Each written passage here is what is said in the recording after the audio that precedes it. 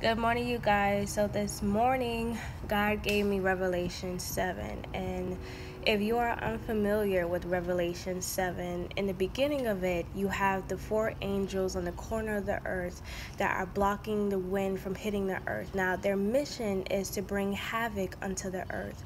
And then another angel descends from the east and tells them, wait, do not bring havoc until we have sealed the seal of God on all of his children. And in the Bible, it is 144,000 children of Israelites that are sealed with the seal of God.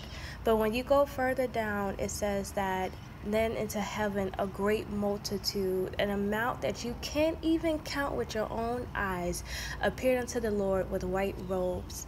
And these individuals represent people who have survived their suffering, who have survived their tribulations, and now they have on white robes. And what God is saying is, you have stood the test.